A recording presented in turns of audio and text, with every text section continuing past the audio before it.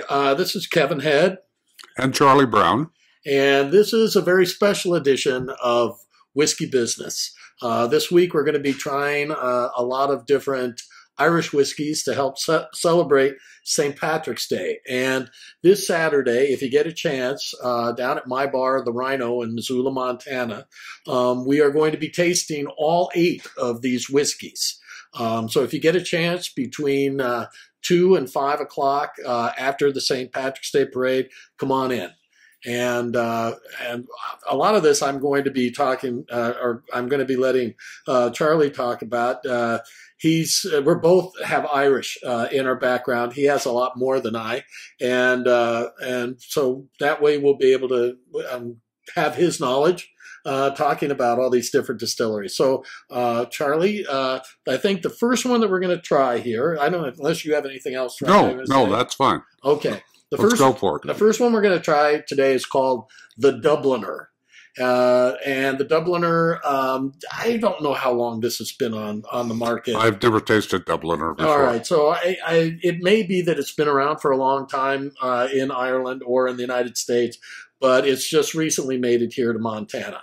So we'll be starting with the Dubliner, then going with the new Jameson Caskmates from IPA barrels, then the Red Bush from Bushmills, the single malt from Teeling, the 12-year-old single malt from Napogue Castle, Yellow Spot, which is one of my favorites, the Jameson 18, which they're not making anymore. So if you like it, buy whatever you can right now, put it aside. And what I consider one of the best redbreasts, which is the 12-year-old cask strength. We agree. Wow, I like that. Yeah. Well, let's see you after about the 4th or 5th. Well, I've never heard of the Dubliner. Does it have an establishment date on this? It doesn't. There isn't a. There's no vintage or age statement on it. I was wondering because when first time we went to Ireland many years ago, I think it was '99. There was a new distillery right off the college in Dublin, and I'm just wondering if that was it. Would that be the Cooney? Isn't the Cooney distillery in Cooley? Dublin? Cooley? Is it Cooley? Yes, Cooley. Cooley. Yeah, that's in Dublin, isn't it? Yeah, it is, but that's way outside of the one where I remember Cooley being was way out by Guinness, so it's quite a ways away. All right, but there was a new one going in.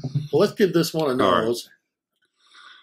Nice, pleasant nose. That's a nice, pleasant nose. It's not real big.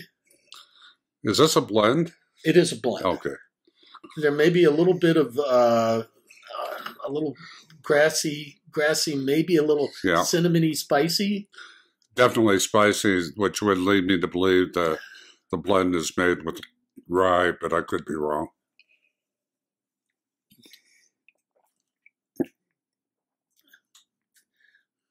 A lot of honey. Lots of honey, and the spice showing up again. It is. I get more of a cardamom than cinnamon, but there's definitely a big spice in there. What do you think of this? It's pretty nice. I mean, it's a nice little whiskey to drink. You know, this is one of those whiskeys that I think if you have some of this, it's not to promote excess drinking, but this has a certain poundability to it. It's smooth. It's very smooth. And like if you go into a lot of Irish pubs, of course, Jameson is huge, and Tullamore Dew, and for the Protestants, Bushmills. But this to me is on a level that's with that. So if you want to knock back a shot, not sit and savor it, this would be very good for that, I think. Okay, let's go to number 2. This is a new one I haven't tasted. I've read a lot about it, but I have never tasted it. And this is the Caskmates. This is the IPA. The IPA. The first one that they did was from a stout. And the way that they did this was they, after the whiskey aged in casks for a while, they took the casks and they filled them with beer. The first one being stout, the second one now being IPA. Then they let the beer rest in the casks for a while, probably like 6 months, I would think, maybe something like that. Then they took the casks back to Jameson, and then they filled them up again with whiskey to finish them off to give them a little bit of the flavor from the IPA.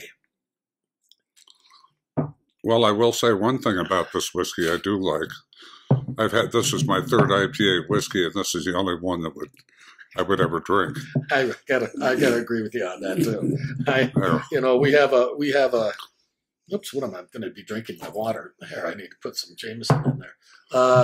But with this one, are you getting any of the kind of the citrusy hoppiness on the nose?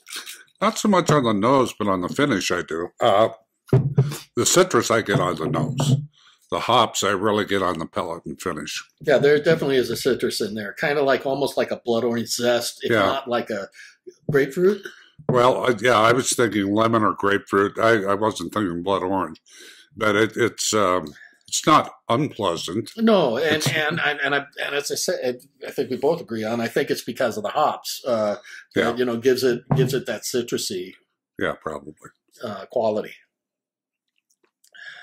But on the finish, wow. There's something of a dried fruit in that too. Smell your glass before you put any water in it. See if you get. I wonder who taught you that trick. Yeah, there is. We don't need to talk about that. There is. You're right. A little bit of some kind of dried fruit in there. Yeah, it's like that dried trail mix fruits, like apricot and, and the banana, pineapple. This has a lot of nougat in it. Yeah, it does. That's the other thing I was going to say. It definitely has. That palate, it's sweet, it's easy drinking, but it finishes dry. After a while, it comes out. But it really hit me on the back of the palate on the finish. It was that IPA. But then again, for all of these whiskeys that are here, these are all whiskeys that you can buy right now. And probably the most expensive one being the Jameson 18 year. I'm going to guess that's probably around $150, $160, something like that. But otherwise, everything here is available in the U.S. Well, should we go on? You are just flying through them, my friend. Well, we have guests coming, and yes, we do. We've had a lot of friends coming. It's about 4:20. Oh, I shouldn't say that. 4:20. You know what 4:20 means? Yeah. No. We're dealing with whiskey, though, not the other thing. And we have a bunch of folks coming in to smoke cigars and watch the NCAA tonight. So the next one is Red Bush from Bushmills, and this is matured to perfection in bourbon casks. And I was actually pretty surprised by this. Okay. And this is $26 a bottle. Yeah, which I think is overpriced. Is that your Catholic upbringing coming out there, buddy? Okay. Yeah. If you go to Jameson Distillery ever, and they show you a film about, they never thought it mattered what religion anyone was or if they were even religious in hiring good staff to run Jameson. But the first Irish Catholic ever hired by Bushmills is when they signed an agreement in the 90s. I think it was 93, if I remember correctly.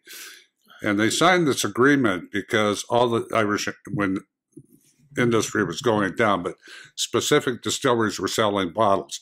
Well, with that amalgamation or agreement, they became united, and then you had to buy all their whiskeys. But there was a certain part in the charter that said, and you will hire indiscriminately from all races, creeds, color, religion. And that's when Bushmill, which was 200 years old, hired their first Irish Catholic. But the funny thing is, I believe now Jameson and Bushmill are owned by the same company, aren't they? Jameson and Bushmill. Aren't they owned by the same company now? I don't know. That's a good question. Well, and if they are, then, you know, well, I think, Bushmill is owned by Diageo. Okay. Yeah. John, who owns Jameson? Is Bushmill still owned by Diageo? well, I thought they were, but maybe I'm wrong. Well, that'd be a good question, folks, to find out. Yeah. We'll try to find out on this for you for the next webisode, whichever. And Episode, yeah. so what do we think on the nose on this? This is It's the pleasant. It's I don't get a clear definition of anything except the bourbon. There's kind of like a tea or maybe a yeah, that would be a good maybe a sweet tea. Yeah, sweet tea. They'll call me sweet tea. I was trying to think of the name of that tea that I used to like. Oh, Sweet Dreams. Sweet Dreams? It was a wonderful go-to-sleep beverage, and that's what they sold it as. It was a very pleasant thing. A light nougat, you know, I may be getting a little bit of the vanilla from that. Cask, yeah. Okay. Yeah. Finish is, to me, pretty nondescript.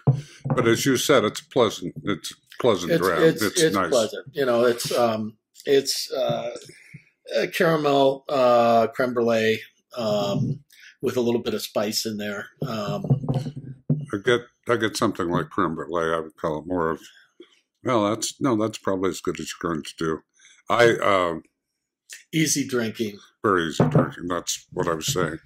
I think that one would sell easily. Not because it's, as Kevin would tell you, I'm the kind of person that likes something that slaps me in the face and says, "Wake up, bitch, I'm here." And if it isn't that kind of whiskey, I really don't enjoy it that much. And that one doesn't do that to me. This has some honey in it too. It does. And it finishes very dry, spicy, almost like a more bitter tea at the end of it too. Yeah. It's almost like you taste the wood. Yep. It's a little acidic. So next we're going on to Teeling. And Teeling, how long have they been around? Well, I think they've been around for a while, but they haven't been in the U.S. all that long, have they? I don't know that they've been around that long. I did watch, what do they call it? A program? Yeah, it's a program about entrepreneurs, basically, and all the entrepreneurs and what they've done to the whiskey industry has been, they've done several, and Teeling was one that they did about. And I don't remember, honestly, what they said. And this is the Teeling single malt. Hold on. There are several different Teelings, and in the past I've tried the grain, and the grain is really nice. Yeah, this is pot still single malt. For those of you that don't know what a pot still single malt is, let me acquaint you with that.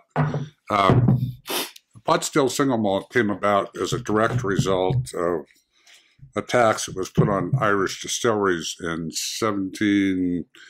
late 1700s, I think 1785 or around there. And what it basically said was, if you have all processed single malt in something, then you're going to pay a tax of so-and-so.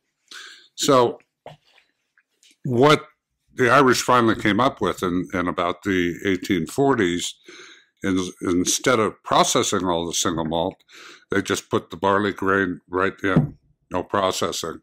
And then added some rye. And that's how the single malt pot still came about. And basically what it is, it's a combination of malted barley, of unmalted barley, and generally rye whiskey.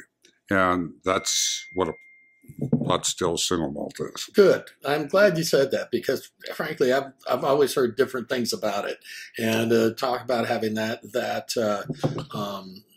recipe. I've never ever heard that before. And then, I can't remember the year there either. I'm just going to say 1885, roughly 100 years later anyway, they repealed that tax. And when they repealed that tax, they talked about going away from the pot still single malt, but it had become so popular that there was no way they could do that. So, and it's also shaped like a pot too, isn't it? yes, it is. It is indeed. So this almost has a little lanolin in the nose. Actually, I find that very pleasant. I get lanolin. I get on the nose. I get a little bit of. There's some more tea in there. Helloa or something. Some kind of soft lotion, you use on your body. There's a tea. There's a sweetness in there that's maybe like I don't want to say root beer, but maybe like a sarsaparilla, something a little bit lighter. Creamy. Yeah, it's something creamy. It's creamy. I don't know what it is, to be honest with you, but it's sweet pleasant. Cream of some kind, or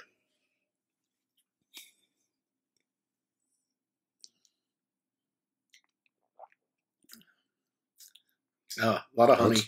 A lot of honey, but it's very nice. This is the reason I like a whiskey like this is you're getting the same thing on the nose as you get on the finish, which means it's flowing like a symphony from the nose to the palate to finish. And that's what makes a good whiskey, and that is a good whiskey. I had never tasted this before, but that's a good whiskey. I think this is nice also. But this is one that you can savor, or you could even put it back. There might be a little hot on putting it back, but it still is very, very tasty, easy drinking. Nice. The most pleasant thing, you kind of just alluded to it, it is savory, and I do like savory whiskeys. It is a little savory. Mm-hmm. On the palate and finish in particular, it's got some savor in that. It's really nice. Nougat again. I hate keep coming back to that, but I'm definitely getting that in there. I get like a savory meat, or I get something big savory. I don't know. Bacon. Vegetal savory at all? Huh? Vegetal savory at all? No, I wouldn't say so. Something more like, say, savory, like, say, maybe an Asian sauce of some kind? Yeah. That kind of, yeah. Like either like, or yeah, it could be. Maybe like a teriyaki or soy or something like that that's in there. I've been catching that a lot more in whiskeys lately. I've been coming a lot more alert to looking for that. Huh. Especially when there's sort of a tartness, a savoriness when it comes to those whiskeys. Whoop. Sorry. Hey, what are you doing?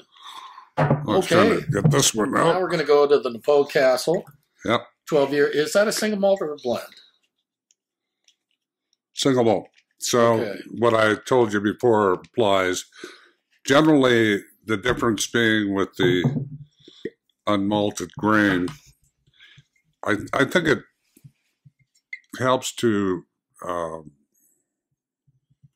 make a more even blend of the whiskey. And so I think that, just like one.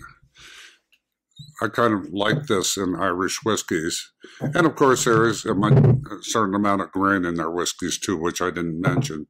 And that grain that they use, other than the barley, would be wheat.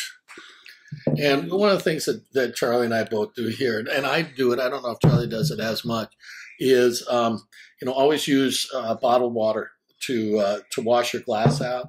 And then what I do is I also then swallow that down to help wash out my palate also for the next one. Right. All right. So Napo Castle. There's a little nuttiness in there, almost like a nut husk of some kind. Yeah, I was going to say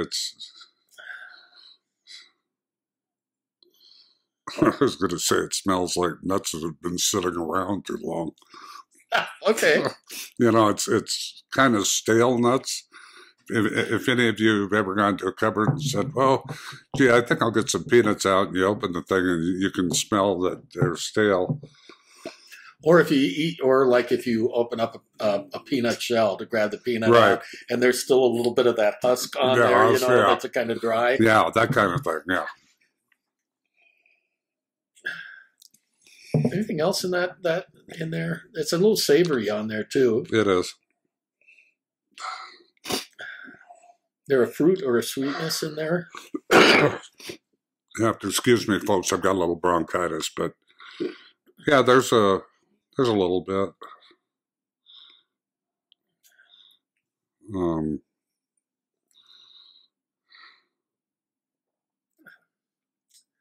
Oh, that's got a nice creamy texture to it. Yeah, I don't like the finish at all, though. The finish is like a strong or a bitter tea kind of in there, or even like a light coffee kind of. No, I like the bitter tea. That's what I was going to say. Like an astringent black tea. I don't care for this whiskey at all. Oh, okay. I like that. This it's not my favorite, but I don't have a problem with it. Then again, if it's wet and it has alcohol in it, chances are there's something I'm going to find nice about it. That's true. No, I just it's not one of my favorite whiskeys. That's for certain. There is something really bitter on the end, though. Some really hits your heart. There's some kind of root in there, though, too. More like a root, for some sort of pop kind of thing in there. There's I'm not sure what it is. Like a sarsaparilla root? Something like that, or a cream, some kind of a cream soda. Boy, that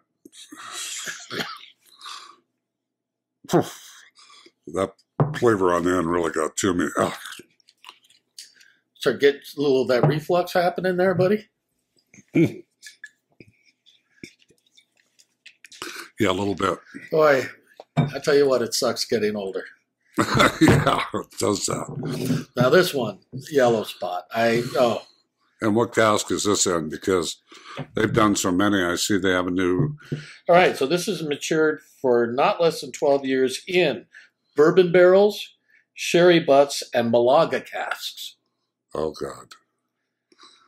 Yep. All three of them. Yeah, I hate Malaga. Have you ever tasted Malaga? I have.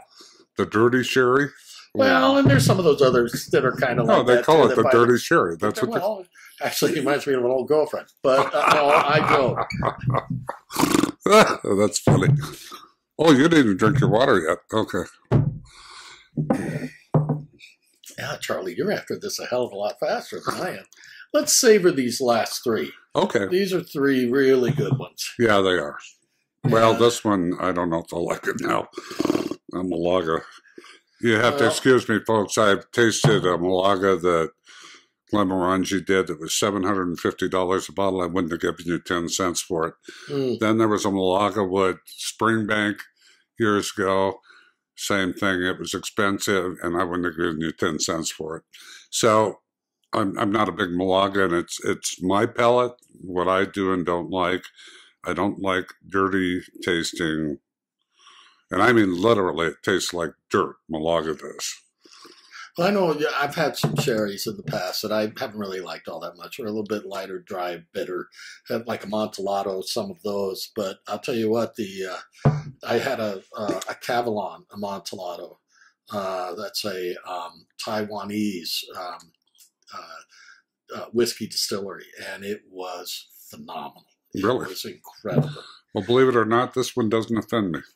Well, good. I'm glad to hear this. Now, this, it says here that Yellow Spot is the rare taste of a Bonders style pot still Irish whiskey. Do you know what that is, a Bonders style? Well, that's what a Bonder style is, exactly what I told you. Okay, what we were talking about before. Yeah. Okay.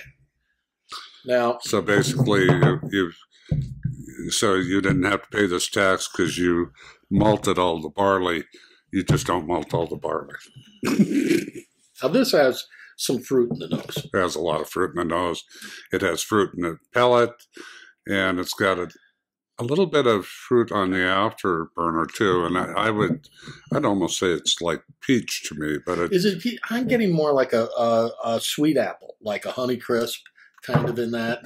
Definitely not a green on apple. The nose. Yeah. On the nose, yeah. Yeah, but when you get to the pellet and finish, there's something. There's almost a savory kind of in this too. I would say almost more like light barbecue kind of. Yeah. But I mean more like the either the brown sugar or with the vanilla or with the right. What do you call it? Vinegar. Kind of in there with the nose with it. That. This is very pleasant, though. nice whiskey. This is not, and what's cool about this whiskey too, folks, is if you ever get a bottle of this, I would, and you want to share it with friends, do this as a standalone by itself. This is one of those few whiskeys that when you first open it, it starts to open up. And it opens in stages, and it's not the kind where it opens up and there's this little nuance of something that you probably aren't going to pick out, like a leprechaun or whatever. With that, with this, it's more like it's an apparent difference. So as you're going along, as it's opening up, you're going to see a lot of different things. Now that only happens when you first open the bottle. After the bottle has opened, all of whatever is inside the whiskey has dissipated out, and it settles into its wonderful flavor. But it's very cool that if you're there with a few friends and some special people that and you want to share something with, open that up, taste it right away, set it down for a little while, talk, socialize, try it again. See how it's changed. Put it down, wait 5-10 minutes, come back again, see how much it's changed even more. Charlie and I once tasted a single cask Glenfarclas for his wife's birthday. And to me this day, it still is probably one of the, if not the most unique whiskey I ever had. And that thing kept opening and opening. Glenfarclas? The whiskey that could not be named. Oh, the whiskey that could not be named, yeah. And when you first smelled that, it was a cedar spice chest. Yeah. And then it went to toffee and caramel, to coconut, to... Do you remember your comment about it? Because I loved it, because it reminded me of the book. It was a cabinet of curiosities, is what you said. It really was. I have one bottle of that left. I have one. They're now selling for about $3,500 a bottle. We bought them for about $1,000, I think. It was a 50-year-old and very limited. Adelphi did it, didn't it? Adelphi. Adelphi, independent bottler. But getting back to this whiskey in particular, this whiskey had all of the openings that that the whiskey that could not be named had. They weren't as apparent, and they weren't as strong, but the whole opening sequence of it, I've really only seen that on maybe about 10 whiskeys that do it. Where there have been some. We had that Space Side that we tried and we didn't like it, that had won Best of Space Side.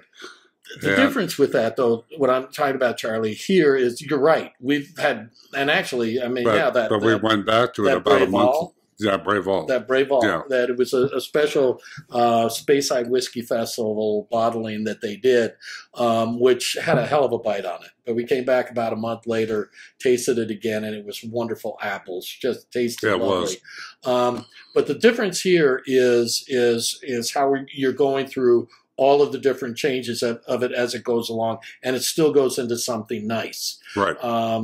We've often tasted whiskeys that, while we've sat there for 20 minutes and gone back, it opened up into something nicely. Yeah. This is different, though. This is stage by stage by stage, all pleasant, all different.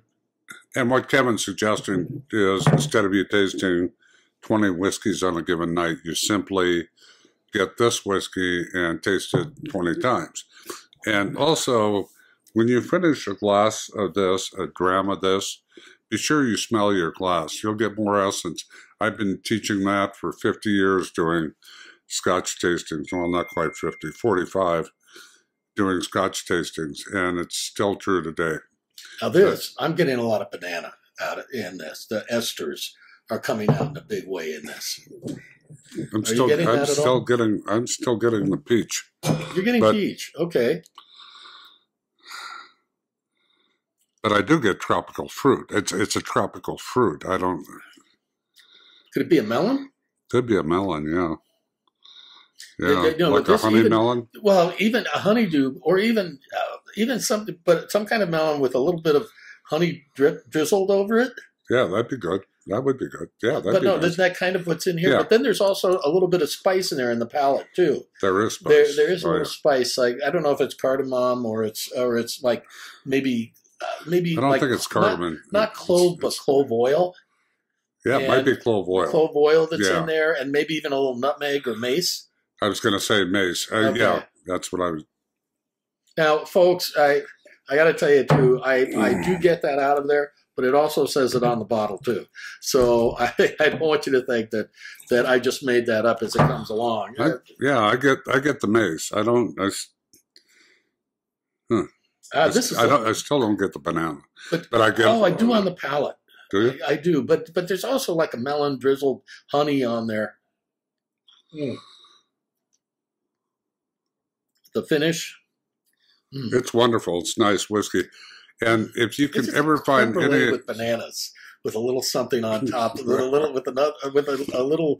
I was thinking more like bananas Foster. Oh, okay, that could be sure, because you use the rum, you use the sugars, the brown sugars, you use all of that stuff to make it, or even and then fry it. That might be in there too. Might be a little tiramisu.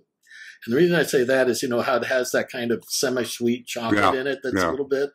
But this is sweet, but then it has a dryness to it, too. It does. Nice whiskey, though. Very nice. I think so, too. That's about $110. So far, that and the Teeling are my two favorites. And Jameson 18, I've tasted many, many times. I've always told people, if you want to have a better whiskey for a lesser price, buy this one.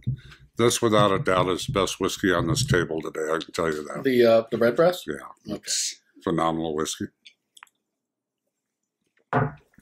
Jameson makes Redbreast, I might add, for those of you that didn't know that. And the interesting thing about that is that I'm surprised Jameson still makes Redbreast. I saw a case similar in Scotland. McKellen made a cask strength, and they made their 18-year. And their 18-year was their primo whiskey, they would say. But anybody that had drank the cask strength knew, number one, it was a better whiskey. Number two, it got higher ratings than the 18. And number three, virtually every year. And number three, it was about half the price. And it's third the price. Oh. Yeah. And anyway, by the end of the duration of cask strength, it was a third the price. And now people all over the world are seeking the cask strength. And I called a particular person here in Montana that has a liquor store and told her they were no longer making it. So she bought about every case which you could find in the United States of America. So she's sitting on a ton of it. And by the way, it's now selling for about $3.50 a bottle. You can still find it in bars or in liquor stores in Montana for under $200. Can you? Yeah, you can. I bought them. This one here was where I bought it. The cask strength McKellen. Oh, I'm sorry. I thought you were talking about the Jameson 18. No. Oh, if you could find it, yeah, it's up there. Yeah, yeah. But this has always been a very good whiskey. Don't get me wrong. It's good Catholic whiskey. I know. I think the 18's nice. I really do. And as I said, they're not making it anymore. If you like it, go out and buy some. Put some aside. If you're into collecting whiskey, but you don't want to spend a whole ton of money and buy a case of it. I know when I talk about wine, I always say buy 3 bottles of it if you can. You can drink one right away, and in the back of your mind, you have 2 left.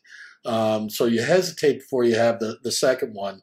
And even then, you only have 1 left. If you're getting into whiskey, buy 2 bottles. You can have one right away, or at least hold off for a little bit, and then you've still got one on the shelf. But with this one, it's still available in stores. If you can find it and you like it, go buy it. And because it's going to rise in price. Any whiskey that's basically not manufactured anymore, or not produced anymore, not distilled anymore, will definitely go up in price unless it's a crappy whiskey. That is not a crappy whiskey. This is a good whiskey. This almost has a little mint on the nose. There always has been. Okay. I get that on all Jamesons. I do. But it's not peppermint. It's more like sort of like spearmint. Well, I used to tell people it's somewhere between sage and mint. Sage, definitely. Yeah, I could see that too. Yeah, it's straight mint, like the herb, as opposed to a specific mint. Okay, is what you're talking about. Okay, yeah, that's exactly what I'm talking about. Is there any fruit in the nose?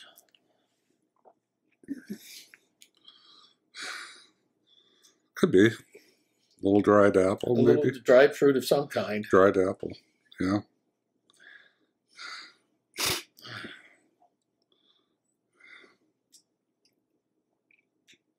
You need to put a little on the pellet. A little creamy. Custardy. It is creamy. It's very creamy.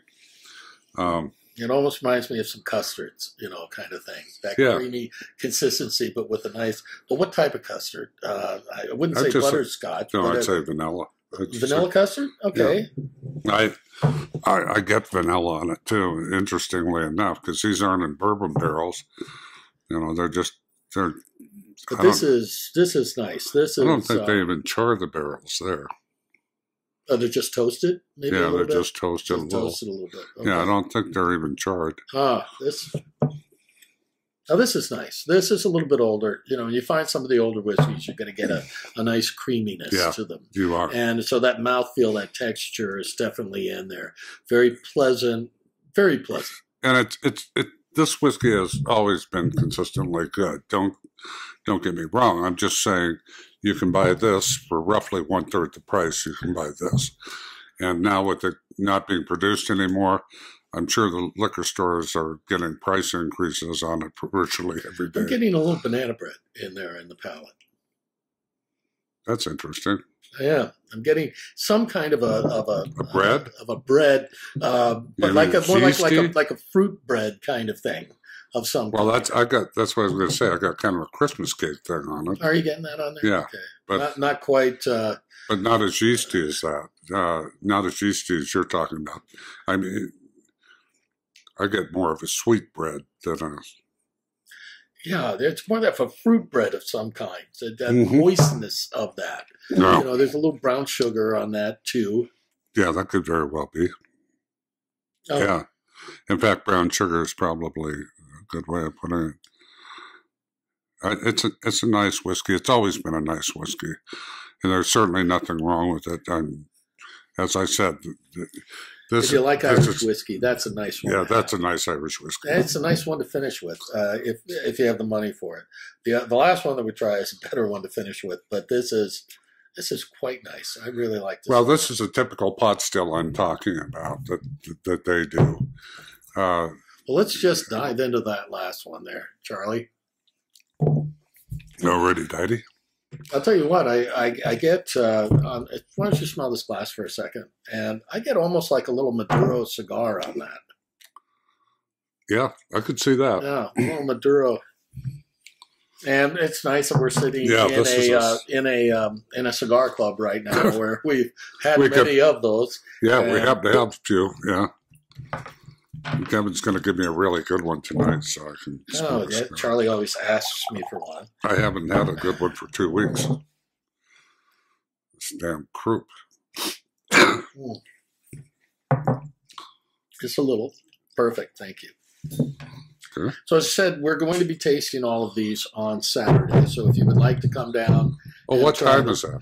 From at 2:00 it goes till 5. We're going to have corned beef and cabbage and potatoes down there. That's included in $35, and it's more of a social event. You come down there with your friends, enjoy it, and as opposed to a very structured tasting where you're sitting there and everybody's smelling and tasting at the same time.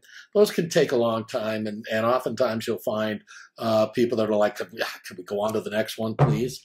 And with this, doing it as more of a social event, you come up when you're ready for the next one, makes it a lot more pleasant and fun. And what's really fun is just for those of you that haven't been to Ireland, planning on going, don't make a fool of yourself by saying, "Where's your corned beef and cabbage?" Because that's not an Irish dish. That's an Irish-American dish that was invented when the Irish came here. They do eat a lot of corned beef, but not with cabbage. And in fact, it was interesting. I was reading an article about the history of Ireland today, and I never knew this, although I didn't doubt it when I heard it.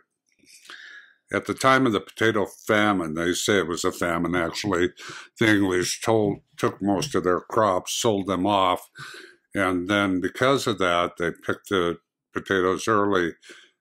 they got an infestation of some kind of virus, and some rot. and it destroyed the plants. But at that time, the average Irish working class man ate 14 pounds of potatoes a day. What? Yeah. I'm serious. I'm dead serious. I don't eat 4 pounds of anything a day.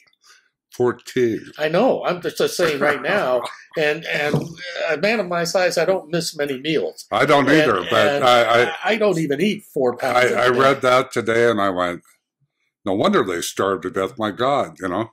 But I remember they must have been working hard. I remember sitting in a very wealthy Irish town north of the West Coast, and what's it called? Oh, geez, I just spaced the name of it. But I had a young man sitting about 10 feet in front of me at a table, and he ordered a double order of fries, double order of potatoes, and a hamburger. And so my wife and I were watching this, and they came out with, and my wife can attest to this, 8 big potatoes. And the French fries were this high. And he ate all of those, and I tapped my wife on the shoulder, and I said, I'm going to the bathroom. She said, are you sick? I said, no, I'm going to relieve myself for him. I couldn't believe this guy. I don't know how much those 2 words, and he's skinny. He was skinnier than hell. And he downed those 8 potatoes and all those fries like there was nothing there. So when I read the article today. One burger? Yeah, 1 burger. Okay. Yeah, so he got his protein. Got his protein, yeah. Enough starch to float a battleship. Yeah. So on the nose here, I get kind of that, that tire a little bit in there. You know what I mean? It's like a tire. You know, a rubbery smell. Well, you know, like I kind of like in that. A little. It's not unpleasant, but it's oftentimes that's just what I get. It's like a tarry almost. I can understand. You know, like a new car tire. You know that smell. Yeah, if you walk into like a tire store. The thing I get on it is spice. I'm not sure what spice it is. It's more like a spiced honey in some ways. Yeah, that could be right. I'm having trouble with this one. Tastes good though. Now the thing about Redbreast is typically they've got 4 whiskeys. They've got the regular 12-year that you'll often see on bars. They've got the 12-year cask strength. They've got the 15-year-old and the 21-year-old. The 21-year-old is, I love the 21-year-old. Yeah, it's also $400. It is $400 a bottle, but I love the 21-year-old. Yeah. They also did a special edition called Lestau, which was very nutty. It was very, very nice. Yeah, it's very nutty. I wasn't a big fan of it. The regular cask strength 12 is my favorite. But just so you understand, I think a lot of you understand this, but that's me. I'm going to say this to you just so to make sure. Cask strength means what was put in the barrel has not been tampered with in any way. So what you're getting is the pure essence of what was in that barrel. So the strength of the whiskey has not been impaired by adding water or adding anything else. And you're getting the purest of any whiskey when it's cask strength. What's the octane on that? Frankly, I was going to look at that, and I forgot. I would guess 53, 54. When I say octane, I was talking about 58. 58. 58 so too. That's a 116 proof. 0.4. When I think of when I say octane, I mean by what is the ABV, the alcohol by volume, cask strength of that, and this is up there. It's nice. That's why, as I think I may have said on this program before, or on this podcast, if I haven't, I'll tell you now, I'll be sitting out judging whiskeys for Royal Mile, smoking a cigar, sitting on the Royal Mile in my chair that they have for me at Royal Mile Whiskies. In Scotland. Yeah, in Scotland, in Edinburgh. And you'll see some American woman pulling her husband up the street, and he's half in the bag, and he's going, "But Gertrude, I swear to you, it was only 60 proof." Scots, we're the only country in the world besides Canada that does proof anymore. It's all ABV. And ABV is twice what proof is. So, I mean, it's half the of other what, way around. Yeah, it's half of what proof is. So if a guy says he was drinking a 60 proof whiskey and it was ABV, he's actually drinking 120 proof. And sometimes there's you'll see that's alcohol by volume. Sometimes you'll see things measured by alcohol by weight. Alcohol by weight is 4/5 of what alcohol by volume is. Yeah. So a 50% whiskey ABV, alcohol by volume, would be a 40% alcohol by weight. 37.5. Are you just going to correct me every time? So, well, it would be. Well, what's 4/5 of 50? Is 40. Oh, that's 80. I thought you said. Never mind. I thought you said it was 75. Never mind. Okay, so because I did it 75. Thank you. Before I was so I'm the one with the MBA. Before I was so rudely interrupted, but I did take college math. But this is just a great.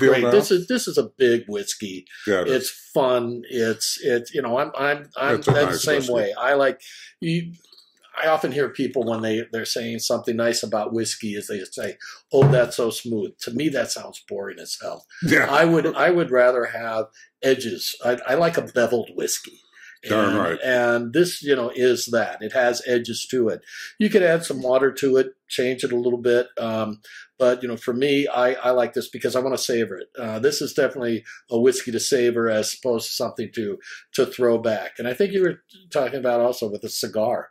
It's a lovely whiskey with a cigar. It is. But it kind of amazes me. The ones I tasted tonight, I think the Jameson 18 would be the one I'd want with a whiskey or with a cigar.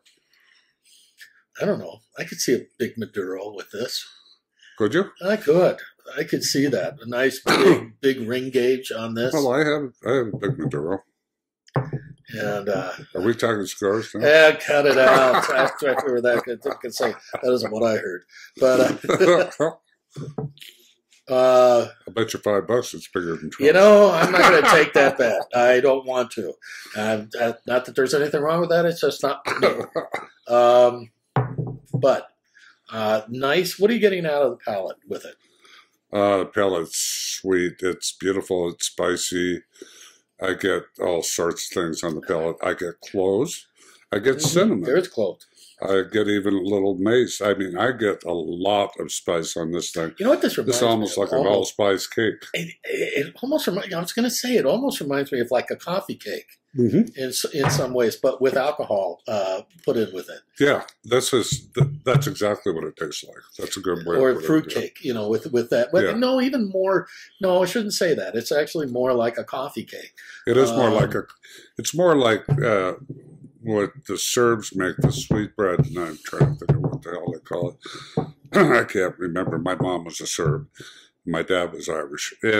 But they make this really spicy I think bread. you told me about this. They spend like all afternoon making this, right? Well, there's two. They make lefse, or not lefse, povatitsa too, but they make these little loaves of this bread, and they're extremely spicy, and I love them because my mom found out a long time ago that my favorite spice by far was cardamom, so she just added cardamom and lots of it to anytime she baked this bread, and God, but that's what it is. It's like this big, spicy loaf of bread. God, this is lovely. I really like this. And what's the cost on this about? Not that much. You're the bar owner. Well, but I think it's like $60. But you're more frugal than I am, so you're pretty much more cost. I think it's about $60. 60. That's 60, what I was going to say. Maybe 60. $55, $60. Yeah, and like I said, folks, this one I don't think you could buy this for $150 anymore, but maybe you can. Maybe somebody screwed up. It's Wouldn't be the first time. But there's it's basically 3-to-1 ratio. Whatever this one is, costs you 1/3 of what that one costs you. So, to finish up here, first off, what are you getting? Are you getting a finish? What are you getting on the finish here? Oh, same thing. I get beautiful, spicy, rich, a little bit yeasty, that bread kind of yeast, and I love it. It's a wonderful whiskey. There's a spice honey in there, but and like it goes into a lovely, sweet, spicy finish. And right. I'd say about a medium to long, nice. It ends up dry with being a little bit sweet, which is actually kind of an oxymoron, because when you're talking sweet dry, you're usually talking one or the other. Yeah. But with whiskey, you can actually have both in there, but you get that dryness at the end. You do. Yeah. So out of these, which would you say were your favorites? The Teeling I really liked, and then the last three. Yeah. The last three, obviously are my favorites on there. I like the Red Bush, and yes, I am Catholic, and I do have a lot of Irish and Scottish in me, especially a little more Irish today than I do Scotch. But especially the price on that at $26. Yeah. Well, and I think that's why a lot of people, Johnny Walker and took their recipe. The last I heard, Diageo owned them, took their recipe for the red and put it into this. That's my understanding. Oh, really? Okay. But I don't know. I haven't read that much about that whiskey. So. Because I get a lot more of the peat. Well, you've had the Johnny Walker Red. I do, yeah, and so of course I have. That's a standard blended Scotch whiskey. Yeah, you find in just about every bar. Everywhere, and it's very popular. Yeah. Among people that drink blends. But so for this, I think best bang for the buck is that bottle right there. This is really pleasant, and it's worth getting a bottle or two of this. I don't think it's that expensive, but if you're collecting whiskey and you'd like to, and you want to put some stuff aside, put 2 of these, because in about a year and a half, it'll be gone and they'll go on to whatever the next one is. That's probably true. I don't think it's good whiskey, but that's probably true. The Teeling I found really well put together. Nose, pellet, and finish. That is a complete whiskey. The same I would say about the Yellow Spot. I'm a little prejudiced. I love Yellow Spot. This one was really good. If you have the opportunity to buy any Yellow Spot that's been in French wine casks, buy it. They won 2 national awards with French wine casks. And I might add that I have never seen any distillery win 2 awards with French wine casks except this one.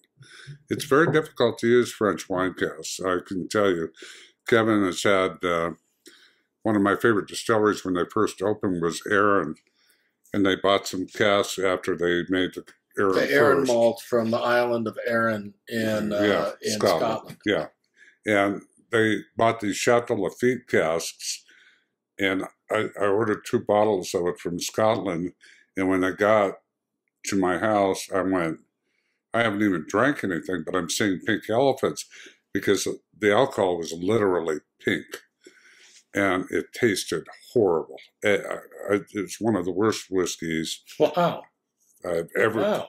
You had it at my house. Did I? I don't remember if I did. Now, the thing about Yellow Spot... You said you were going to call your boyfriend about it. Well, I am a confident heterosexual, and but I have no problem with anybody who is not. That's fine.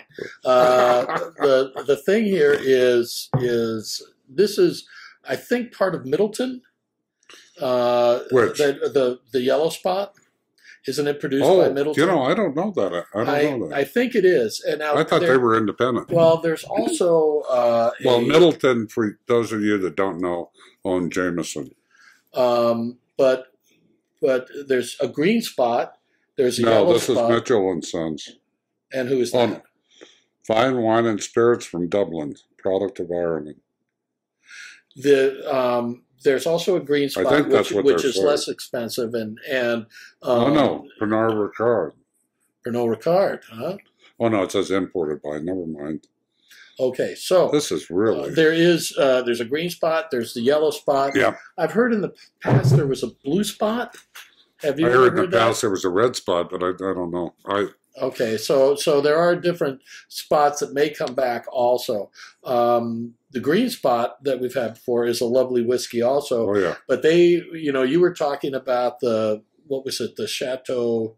It was a chateau. I didn't know. Okay. You probably did. Well, no, there was a... You're really no. You were talking about another whiskey before that. Was it the Chateau Yquem or the Chateau Lafitte or something like that? That was from one of the other Irish whiskeys that you had tried?